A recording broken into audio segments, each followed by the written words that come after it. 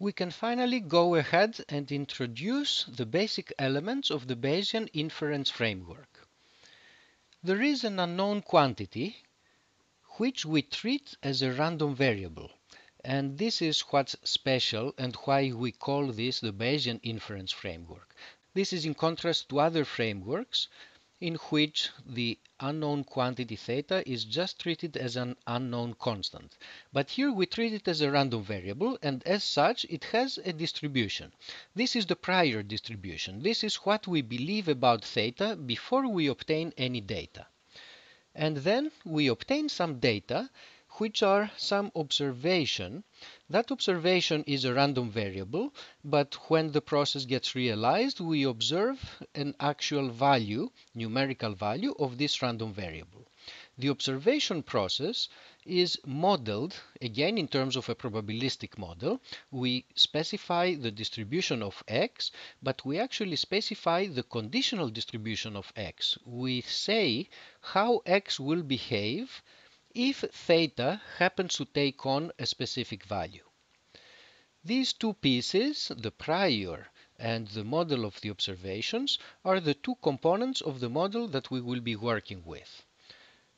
Once we have obtained a specific value for the observations, then we can use the Bayes rule to calculate the conditional distribution of theta, either a conditional PMF if theta is discrete, or a conditional PDF if theta is continuous. And this will be a complete solution, in some sense, of the Bayesian inference problem.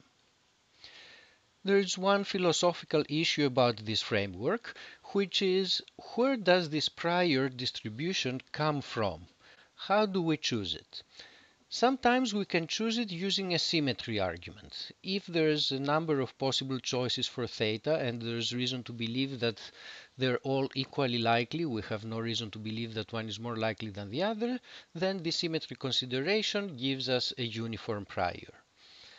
We definitely take into account any information we have about the range of the parameter theta.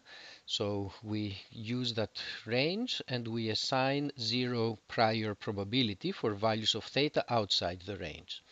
Sometimes we have some knowledge about theta from previous studies of a certain problem that tell us a little bit about what theta might be, and then when we obtain new observations, we refine those results that were obtained from previous studies by applying the Bayes rule.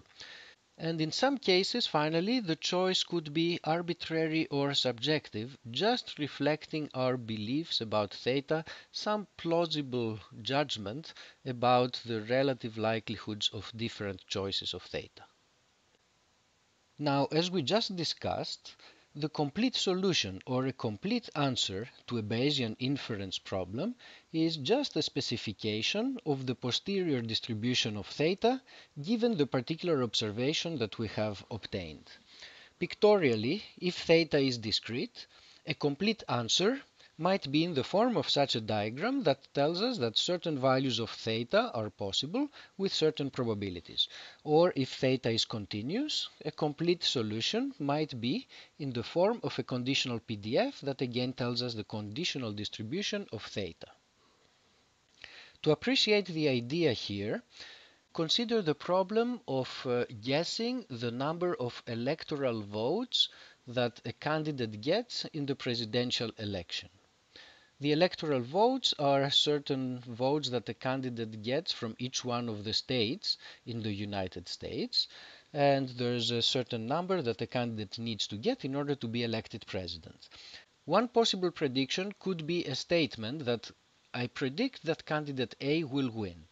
But actually a more complete presentation of the results of a poll could be a diagram of this kind, which is essentially a PMF.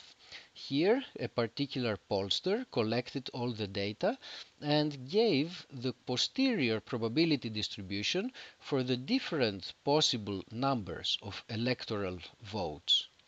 And this diagram is a lot more informative than a simple statement that we expect a certain candidate to get more than the required electoral votes. So what is next? As we just discussed, the complete solution is in terms of a posterior distribution, but sometimes you may want to summarize this posterior distribution in a single number or a single estimate. And this could be a further stage of processing of the results. So let us talk about this. Once you have in your hands the posterior distribution of theta, either in a discrete or in a continuous setting, and if you are asked to provide a single guess about what theta is, how might you proceed? In the discrete case, you could argue as follows. These values of theta all have some chance of occurring.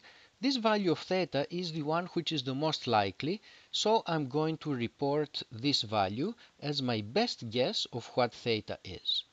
And using a similar philosophy, you could look at the continuous case and find the value of theta at which the PDF is largest and report that particular value. This particular way of estimating theta is called the maximum a posteriori probability rule. We already have in our hands a specific value of x, and therefore we have determined a conditional distribution for theta.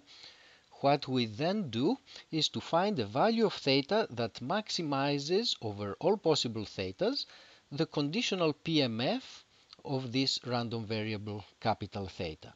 And similarly in the continuous case, it's the value of theta that maximizes the conditional PDF of the random variable theta. This is one way of coming up with an estimate. One can think of other ways. For example, I might want to report instead the mean of the conditional distribution, which in this diagram might be somewhere here, and in this picture it might be somewhere here. This way of estimating theta is the conditional expectation estimator. It just reports the value of the conditional expectation, the mean of this conditional distribution. It is called the least mean squares estimator because it has a certain useful and important property. It's the estimator that gives you the smallest mean squared error. We will discuss this particular issue in much more depth a little later. Now let me make two comments about terminology. What we have produced here is an estimate. I gave you the conditional PDF or conditional PMF and you tell me a number. This number, the estimate, is obtained by starting with the data, doing some processing to the data, and eventually coming up with a numerical value.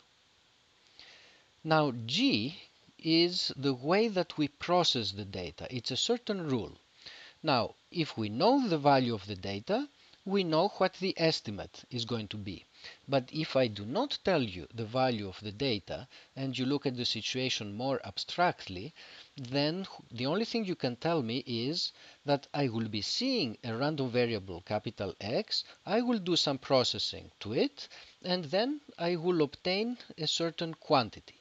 Because capital X is random, the quantity that I will obtain will also be random. It's a random variable. This random variable, capital theta hat, we call it an estimator. Sometimes we might also use the term estimator to the function g, which is the way that we process the data. In any case, it's important to keep this distinction in mind.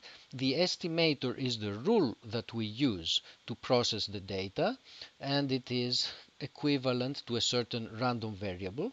An estimate is the specific numerical value that we get when the data take a specific numerical value.